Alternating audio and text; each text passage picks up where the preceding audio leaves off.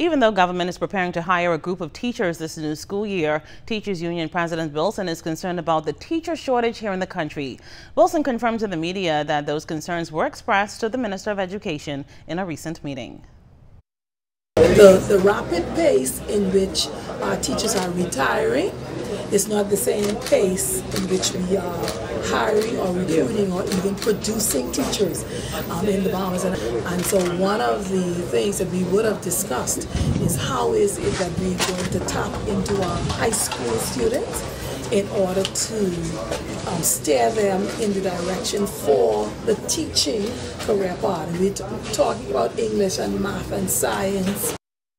Wilson says the Teachers Union also suggested expanding the Teachers Cadet Program. That needs to be expanded, and then we need to identify our students from earlier on for us to steer them into the path of teaching. And we also discussed the possibility of them being bonded, because we used to have bonded scholarships before, and it seems like the ministry has veered away from that.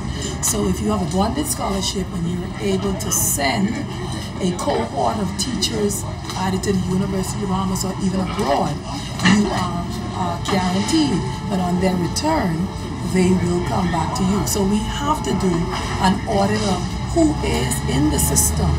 And so what the union is going to do is we have a group of teachers, aides, some who may have the minimum qualification of 4 or 5 BJCs. So we're going to try to identify them with a view of trying to assist them in becoming trained teachers and acquiring a degree.